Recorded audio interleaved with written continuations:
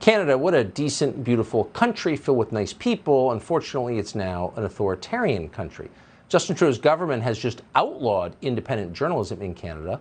The government now requires that journalists possess a journalism license. Now, to get that license, the journalists have to report favorably on Justin Trudeau's government. Rebel News, as one of Canada's few honest news outlets, did not get a license. Right, that's called censorship, and it's not surprising. Last year, Justin Trudeau tried to have Rebel News banned from covering a debate in Canada. A judge overturned that ban and allowed a Rebel News reporter inside the debate hall. Here's how Justin Trudeau responded to that ruling. The reality is organizations like yours that continue to spread misinformation and disinformation on the science around vaccines, around how we're going to actually get through this pandemic and be there for each other and keep our kids safe, is part of why we're seeing such unfortunate anger and lack of understanding of basic science. And quite frankly, I won't call it a media organization. So you criticize me, therefore you shouldn't be able to talk. That guy's a fascist, just to be totally clear. Ezra Levant is not. He founded Rebel News. He joins us tonight. Ezra, thanks so much for coming on. This is one of those stories, it's just hard to believe, reading it as a longtime fan of your country, that this could be allowed to happen. Have we overstated it? Well, it's not yet illegal to do journalism without that license. It's a government license called the Qualified Canadian Journalism Organization license. A government panel reviews you. They spent 1 year reviewing Rebel News, looking through more than 100 of our stories, a panel of 5 people in secret. We don't even know what they said or did or what they looked at.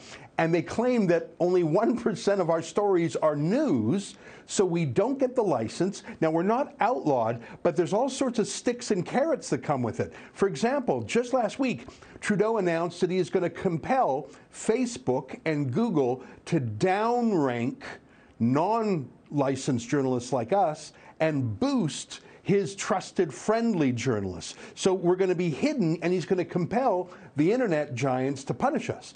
He's also changing the Income Tax Act to punish us. If you have a government license, your subscribers can write off their subscription at tax time. If you're an independent journalist like us, no dice.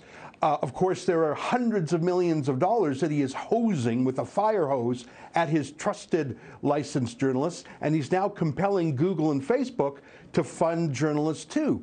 So now you've got literally 99% of Canadian media companies that are dependent on Justin Trudeau and soon Google and Facebook for a huge chunk of their revenues. There's no way those journalists can be free and independent.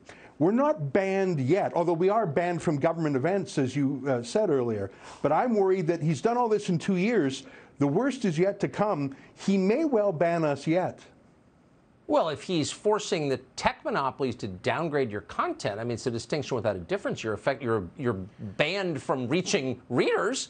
So my question is, what about the rest of Canadian media? They're going along with this? Has anyone at the CBC, Canadian Broadcasting Corporation, stood up to defend you? Any of your newspapers to defend you? 1,500 Canadian news media companies are on the take. Now, they don't all have these journalism licenses yet, but they're all taking money from Trudeau. He made a special $61 million payment to them right before the election. None of them reported that. 1,500 news media companies cut up a $61 million gift. None of them reported that. So the thing is, since they're in on it, they can't very well report it, and they certainly can't very well object to it. It used to be that the Liberals of Canada were for civil rights and free speech and separation of, government and the media. Those days are done. You can really count on one hand's fingers the independent media left in the country, and Trudeau hates them. We were the ones who covered the trucker rebellion, as you know, and Trudeau hated the truckers because they were the one group that opposed him. He hates us for the same reason. He seized the bank accounts of truckers without legal process. I'm worried that if he's gone this far in 2 years, by the time he finishes his term 3 years from now, I'm worried that he's going to start to treat us like the truckers. I don't know, will he seize our bank accounts? Will he ask Google and Facebook to delist us altogether? I know that sounds paranoid, but so far he's done everything he threatened he would do. It's China. And they're so fragile. You're one little news organization, and they can't stand any scrutiny. It really tells you a lot. Ezra, thank you so much for coming on tonight. Godspeed. We are rooting for you, for sure. Subscribe to the Fox News YouTube channel to catch our nightly opens, stories that are changing the world and changing your life. From Tucker Carlson tonight.